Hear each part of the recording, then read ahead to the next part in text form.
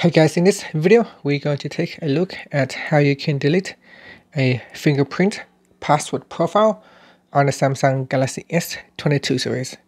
First, tap on the home button to go back to the home screen. Then swipe down at the top and tap on the settings icon.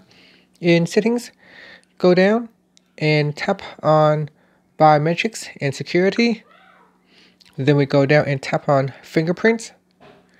Next, put in the current PIN to confirm. Then, to delete a fingerprint, touch and hold on one of the fingerprints available. And in here, you can select one or more fingerprint profile to remove, and then tap on the remove button at the bottom. Then tap on remove, and this will allow you to remove the fingerprint from your Samsung Galaxy S22 series. Finally, you can tap on the home button to go back to the home screen. Thank you for watching this video.